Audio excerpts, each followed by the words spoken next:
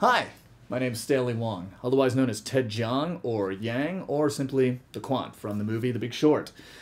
Having a job in the pandemic? Money? Stocks? Sounds like a rich person's game, right?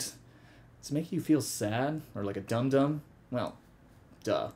A capitalist society loves to help the 1% while leaving the rest of us to hang dry. I mean, what even is a short squeeze anyway? It's a mystery to me.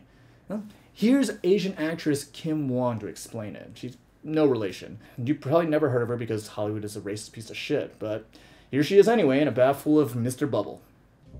Basically, Robinhood is this app set on democratizing investing, aka targeting young, poor amateur investors who have no idea what the fuck they're doing, like you and me.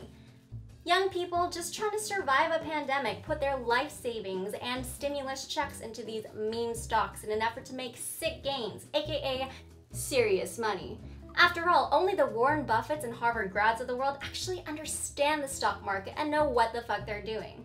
So in an effort to counter these 1% asshats and hedge funds trying to take advantage of the little guy, Reddit's Wall Street Bets tipped off the plebes telling us to invest in these dying businesses like GameStop, AMC, Nokia, BlackBerry, in an effort to buy low, aka on that dip, and hold until our peanuts turn into millions, aka to the moon. Sounds pretty cool as fuck, right? So we all bought in because YOLO.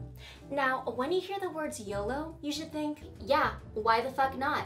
But then Robinhood caught on to this proletariat rebellion and turned on these underdogs, aka the same people they pledged to be helping, and forced them to either sell or close on their stocks in an effort to protect them, when really they were probably just protecting the interests of these hedge funds that were losing serious amounts of money. But what do I know?